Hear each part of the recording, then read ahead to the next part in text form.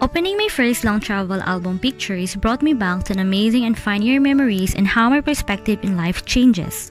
This event happened 8 years ago last 2013, a not so typical summer adventure experience with my grandma and a couple relative. Mostly I just stayed in our hometown, but for the first time, I've got a chance to travel to a new place outside my comfort zone. And this travel journey will answer the question of how my first long trip changes my perspective in life. Our first destination is Iloilo City, where we were attending a wedding. Iloilo is a province of the Philippines located in the center of the Philippine archipelago, and it is nicknamed the Heart of the Philippines. People from Iloilo are called Ilonggos. They are known for the charm and sweetness that comes from the musical intonation of their dialect, Hiligaynon. You will not be able to tell if an Ilonggo is mad at you by the way they speak, which always sounds like someone crooning a love song to you.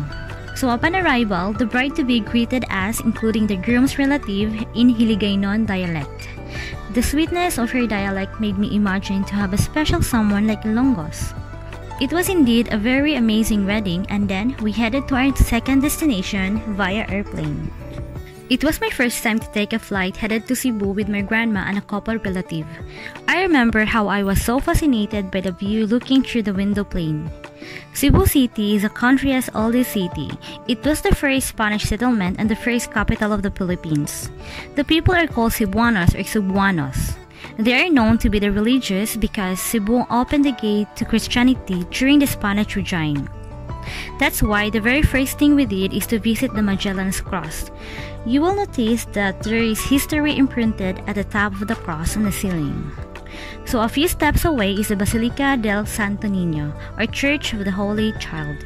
Santo Niño is their patron saint, and they celebrated Sinulog festival every year. Then we headed next to our destination, which is the Simala Shrine, located 2 hours drive from Cebu City. The Monastery of the Holy Eucharist, popularly known as the Simala Church or Shrine, is used to be known as an ordinary church not until a miraculous event occurred. I was so amazed by the structure of the altar and the confession and testimony of the miracles inside the Simala.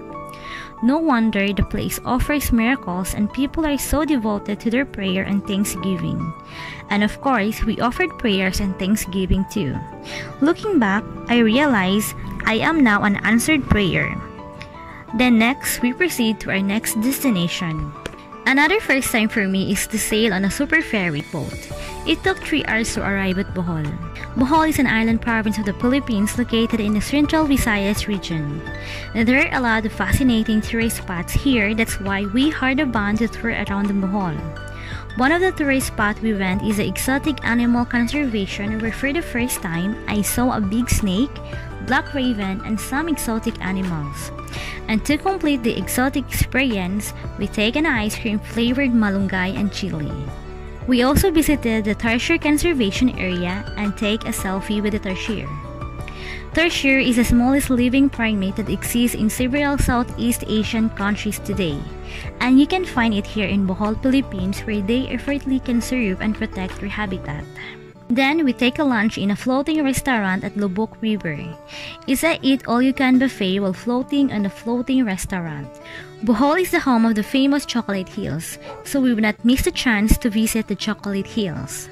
I was so mesmerized by the view, though it wasn't as clear as a crystal clear since it was cloudy at that time, but the experience was worth it. We also visited the oldest stone churches in the Philippines, Baclayon Church, formerly known as Our Lady of the Immaculate Conception. The caretaker of this place shared some miraculous art discovery where you can see something from the wall, a figure form of a man who they claimed as Father Pio. On the next wall, you can also see the figure-like of the Virgin Mary above the doorway. Then we next proceed to the important historical events in the Philippine history, the Blood Compact. Then afterwards, we proceed to my grandmother's relative where we stayed for a night. Then like everything, our trip soon to end. We went back to Cebu Airport to fly back to Zamboanga City, then to my hometown. Closing the album made me realize how this long trip changes my perspective in life. I had so many first experiences of my life in my first long trip travel that changes my perspective in life. My first time experience made me realize how wonderful it is to feel the wonderful experience that I had experienced. The first pleasure, enthusiasm within me explodes, and even wanting to explore more a new experience in this world. And with that, I even shared my video blog travel adventure to everyone using my YouTube account, Charisma May. Because as they say, YOLO, you only live once. But through traveling, it seems like we live more than in the lives of the people and the places that we experience. So I say, live life to the fullest. See more great things of what the world offers us, but for now, I will travel the Philippines, my country, my pride. I will end this with my first long trip experience album reflection.